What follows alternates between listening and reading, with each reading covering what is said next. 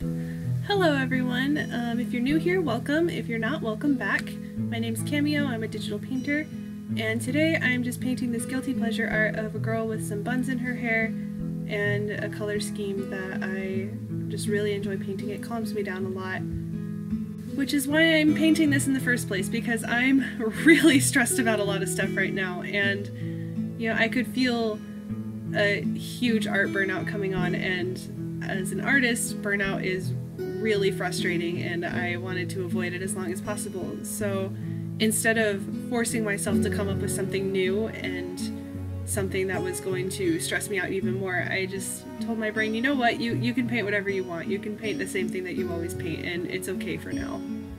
And I've been trying to get better at letting myself do that, just letting myself paint the same thing that I always paint, because you know, it's the same thing I always paint for a reason. It makes me feel good.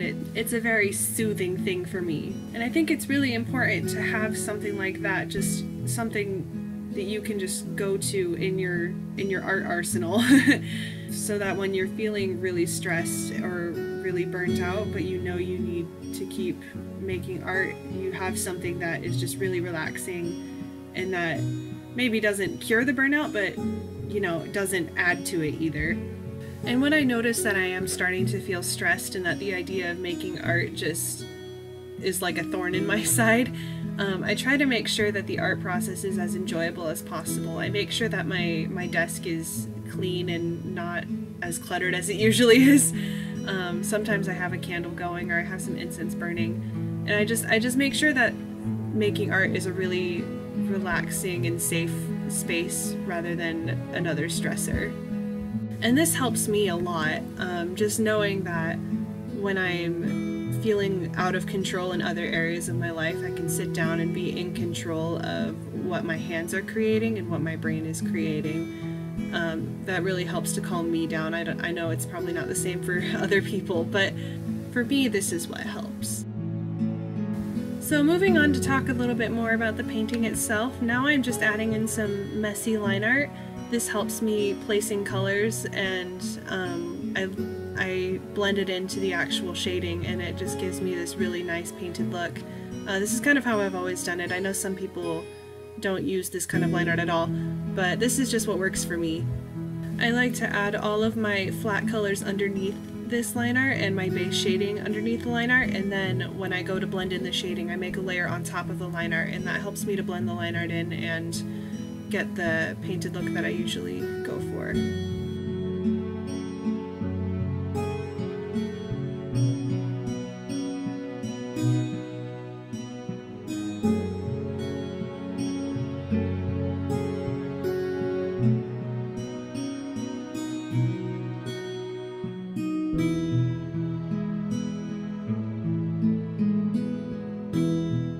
And now that the line art is finished, I go in and start adding in the flat colors. I decided to go with a purple, blue, and pink color scheme for this one. Like I said before, it's just a very soothing color scheme for me. It's some of my favorite colors and I just love painting these. In fact, if you go and look at my DeviantArt page, you will find that most of my gallery is in this color scheme, and the ones that aren't stick out a lot. So it's definitely cemented itself as my go-to. I've been trying to work on speeding up my process, so I leave the parts of the hair that are overlapping with other colors, I just leave those, and I erase everything that is on the outside, if that makes sense. And then I go in and I fill in the skin and I clean up the skin so that the hair is just, you know, where it needs to be. And that's kind of the approach I take with the rest of the flat color, is just erasing things that aren't going to get covered up and then leaving things that are going to get covered up.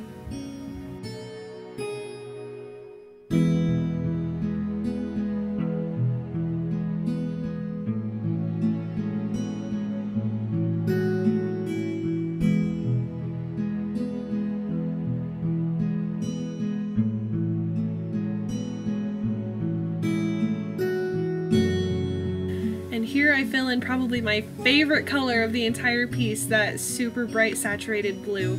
And I start off with the eyes, I start off with that purple that I marked down there, but eventually I realized that it's so purple heavy on the top in the face. So eventually I change her eyes to the same color as her lipstick. And now I'm just filling in the bow and her shirt with a super dark blue so that it looks black once you add the shading. I try to not use straight black or straight white on anything because I find it looks less realistic. So instead I just use either a really light color or a really dark color so that once you add the shading it kind of tricks the eye into looking black or white.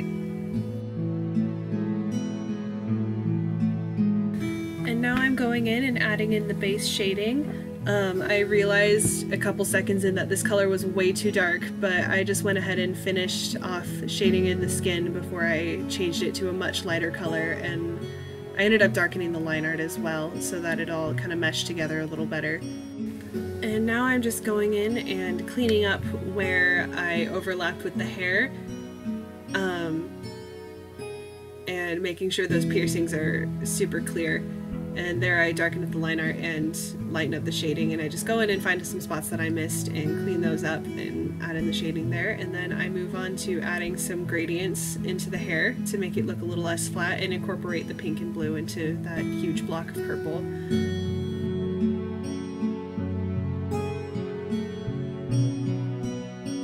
And here I start adding in the base shading to these buns, and I'm not entirely the best at buns. Not entirely. I am not the best at buns. I'm not entirely sure why my brain was like, hey, you should draw buns. But you know, they look recognizable. You look at them and you go, yeah, she's got buns in her hair. So I'm not too upset about it. And in fact, I'm quite pleased with how they turned out. And now I'm just adding shading to the rest of the hair, making her bangs look like bangs, and you know, making it look less like one giant hair helmet, even though when I start blending out the shading it looks like a hair helmet anyway. But you know, what can you do? And here I changed the eye color to that blue just to bring more cohesion into the face, and I start adding the shading into the lips. And lips are some of my favorite things to paint. They were one of the first things I kind of figured out, so they're just really soothing for me. And I know that's kind of weird, but you know, I think every artist has their favorite thing to do, and mine is just lips. Eyes are kind of the opposite. I am not very good at them. There are some digital painters who just make these gorgeous, beautiful, lifelike eyes that you can just, you know, you can see, like the character looks almost alive, and I am not at that level yet. But hopefully soon.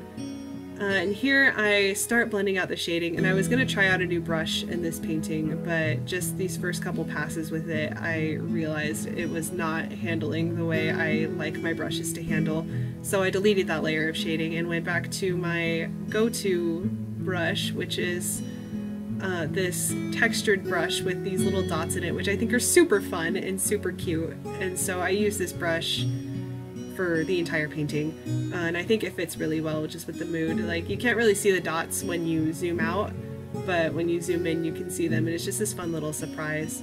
And that nose looks really wonky for a while because I didn't realize that it was super wonky, but I do fix it eventually.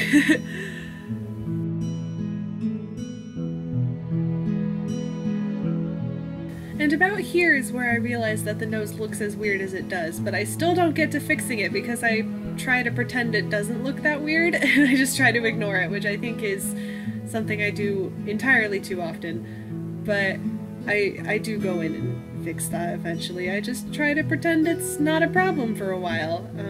I can't remember how long I wait to do it, but for now I just go in and I keep blending out the shading on the hair, or the face, good grief.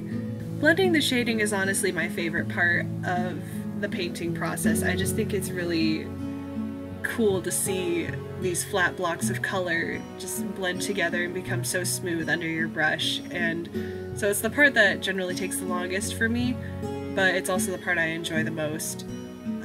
So I don't mind that it takes the longest, but it is kind of monotonous, so you might find that I'm repeating myself a lot through this entire narration now, but you know, what can you do? It's kind of all the same thing over and over, just picking colors and blending them out and picking more colors and blending them out, and here's where I finally fix that nose! Yay!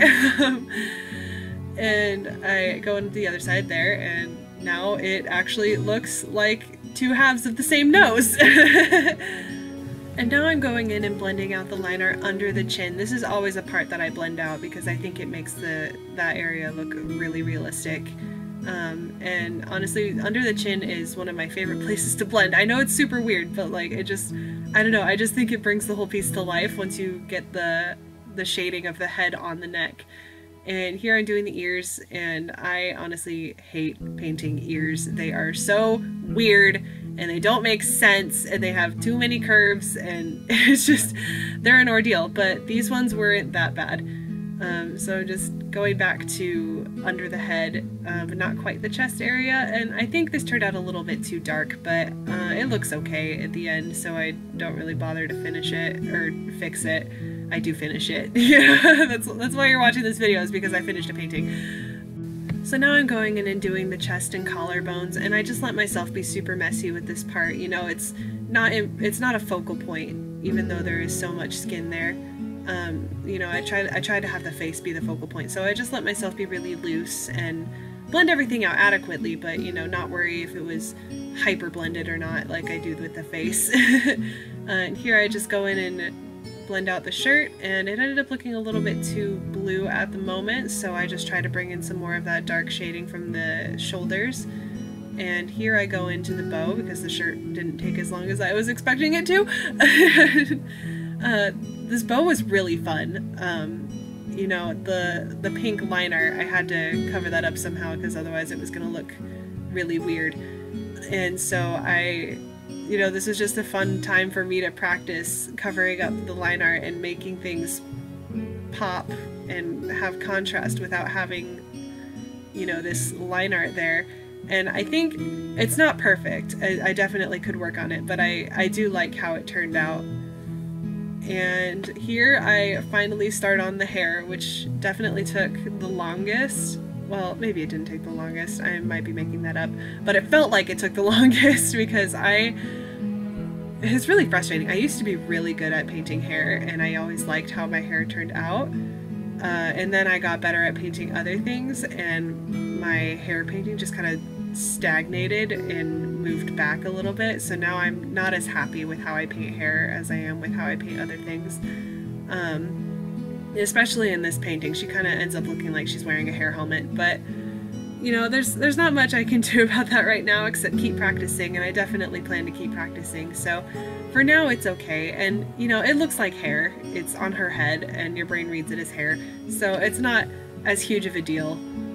So I just keep going with blending that out and, you know, making sure it looks passable. It looks like hair.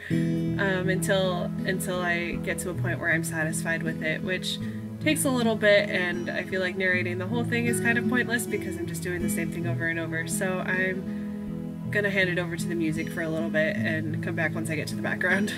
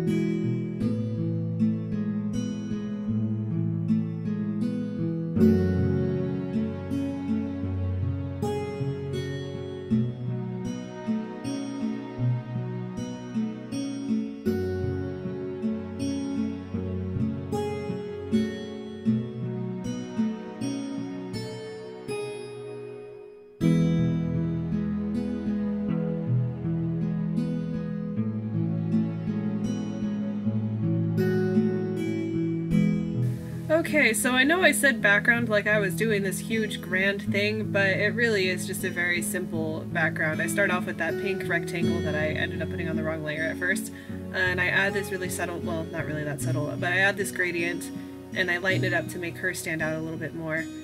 And then I go in and add a couple color dodge layers, and I kind of have to play around with this for a little bit to find the right color, but eventually I settle on that blue and I pull up an airbrush and add some color dodge to the hair, which kind of contributes to the hair helmet look, but you know, what can you do? And I add some to her lips and then to her eyes just to make those pop a little bit more. And with that, the painting is pretty much done. Oh, just this bounce light. But other than that, the painting is pretty much done. So if you enjoy watching me paint, don't forget to hit subscribe and the bell for notifications, and I will see you in the next video.